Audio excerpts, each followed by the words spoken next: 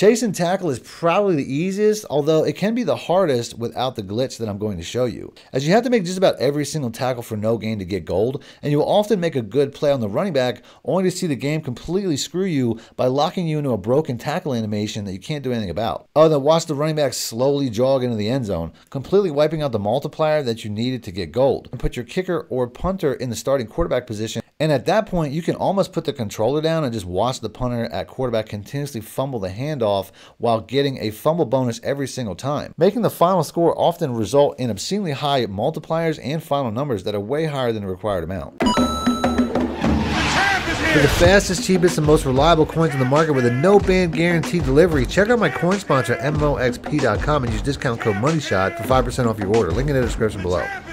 When playing in a Madden franchise, training exercises are the most important thing you can do to build your team, but you have to get gold every time to maximize the benefits, as doing this can get you the most XP to build your players, but can also get you things like upgrade points to use on that player right away, and you can evenly instantly unlock development trait upgrades while doing them in training camp, and even when doing them in a weekly strategy training on your focus players. So it's really important to unlock these extra focus player spots as quickly as possible in your franchise staff talent tree called after school tutoring, and make sure to buy all 3 of this so you can have a total of 6 players that you can boost up every week. The best players to focus on are young superstars and X Factor players if you have them, as they will build much faster, since the XP requirement for their next level is the lowest with these players on average, making them much quicker to build. If you look at Jalen Hurts here, he only needs under 10,000 XP to get to an 88 because he is a 26-year-old superstar dev trait, compared to Hassan Reddick, who is a 29-year-old superstar and needs more than double that, so try to focus on younger players with high dev traits.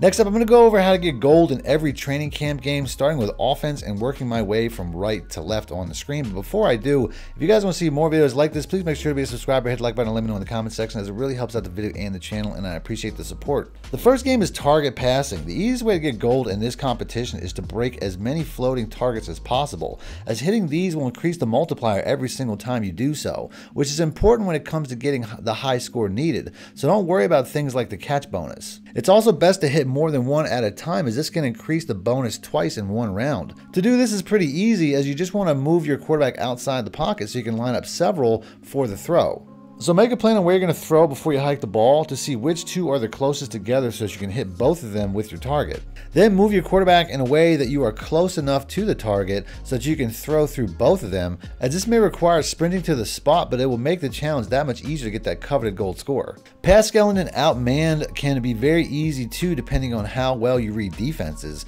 as all you really have to do is complete every single pass, as this is what adds to the multiplier this time. So routes like drag routes and out routes are key, but you have to make a plan before the play starts once again. It's often best to read the defense before you hike the ball, but if you don't know how to do that, I already made a video about how to read and beat every single defense that will help, and I will leave links in the description as well as on screen at the end of the video. But most importantly, just remember to do things like limit your reads pre-snap, be patient, and look for space more than anything. Doing the correct catch function, especially safe catching by hitting the Air X button, whether on Xbox or PlayStation, can be the difference between a catch that keeps your drive going or a drop that kills all your momentum, but you will have to complete like 10 or more passes in a row at least to get gold in this competition. Rushing attack is probably one of the easiest to do, as you really only need to follow your block and sprint away from the other defender most of the time, but the margin for error is pretty small once again, as you have to essentially score every single time to reach the goal for gold. But that's easy enough, as there are really only several variations of runs that can come up, and the majority of them require you just to run a certain pattern with the running back.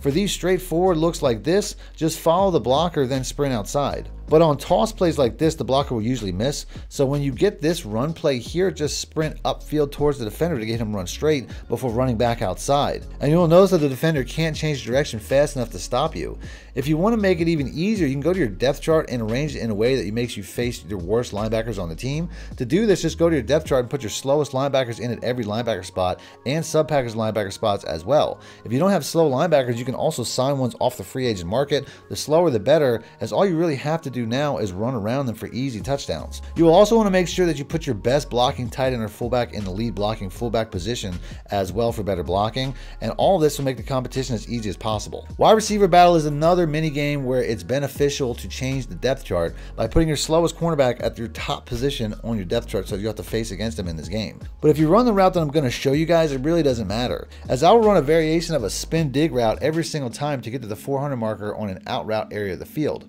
So I actually like to run this against the best cornerback on the team in Darius Slay, as all you have to do is run upfield before trying to force the cornerback inside, then run back outside of the 400-yard marker. When you get outside, just bullet and pass lead early enough so that you can safe catch the ball in bounds, and repeat this route over and over until you master it. This route works best if you get off the jam to the outside, but if you get jammed inside, just come back towards the quarterback before breaking outside, and it works the exact same way, as you can see how easily we can repeatedly get this route open. We're going to use the exact same route concept on the next wide receiver battle in the red zone attack with a much slower receiver in Devontae Parker. As you can see, you really don't need the receiver to be special in any way to repeatedly get this route open, as I often do this challenge with a backup tight end and I get the exact same results. For a trench battle, it really comes down to the player you're using, as fast players like Nolan Smith can get dominant swim move reactions right away and have so much speed you can often just touch the lineman and walk away, but you need to engage and beat every lineman to get the multiplier needed. If you're using a slower, more power-based defensive lineman like a defensive tackle,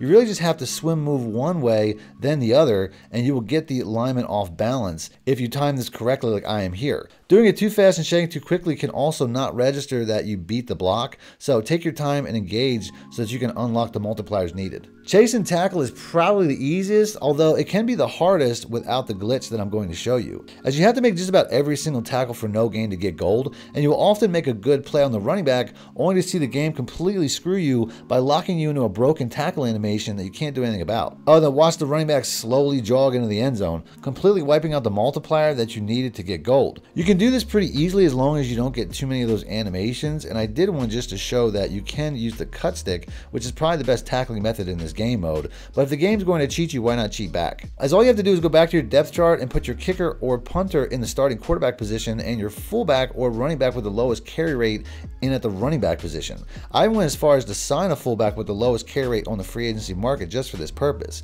and at that point you can almost put the controller down and just watch the punter at quarterback continuously fumble the handoff while getting a fumble bonus every single time, only guarding when the handoff is successful, which will be rare. And this is because most punters and kickers have a trigger happy or worse in their player traits under sense pressure. The worse this is, the harder it makes for them to complete a simple handoff, making the final score often result in obscenely high multipliers and final numbers that are way higher than the required amount. For DB battles, we will once again go to our depth chart or even the free agency market to find either the slowest receiver or the slowest tight end possible, and then put them in the #1 spot at the slot receiver position, and he will be the guy that you'll be facing, making it much easier to cover him. If you take the slowest receiver, you can often find someone who is short, but I chose to take the much taller and much slower tight end so that I can recover faster and cover up any of my mistakes. For DB battle, it shows the route that the tight end's going to run, so I just have to follow that route pattern and stay close enough to the receiver so that I can make easy interceptions or even pass breakups. But just remember, there are no penalties in practice,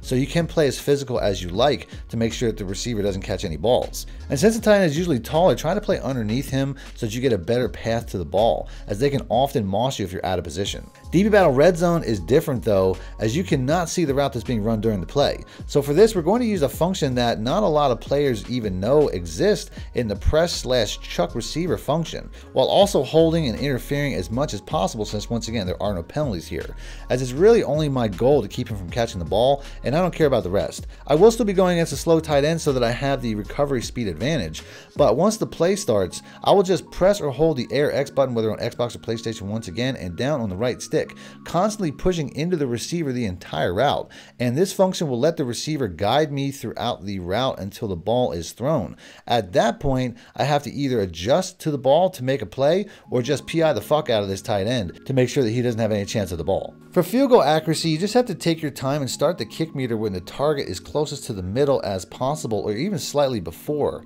And this will line the time up for how long it takes for the kick meter to fill once the ball is kicked. So take the time to line up your kick, kick, and just hold the A button at the bottom until the target crosses the center before letting it go, and it will result in a perfectly timed kick every single time. And last but not least is Coffin Corner. There really aren't any cheats here. You just want to take your time and make sure that you're punting the ball inside the 5 and not let it go out of the back of the end zone, as you're going to want to make sure that you have this last circle here aimed directly at the red marker so that it will only go out and won't go through the back of the end zone. So that's this video. If you guys want to see more tip videos like this, I'll have links to some other tip videos that I recently put up popping up on screen, including how to read and beat every single defense. So if you guys want to see that, just click the links. And until next time, thanks for watching, man. Mush it out. Need more help or just want to show your support? Then head over to my Patreon and join my team, where you can get exclusive content like ebooks and bonus plays, as well as early access to my vids and more. Link in the description below.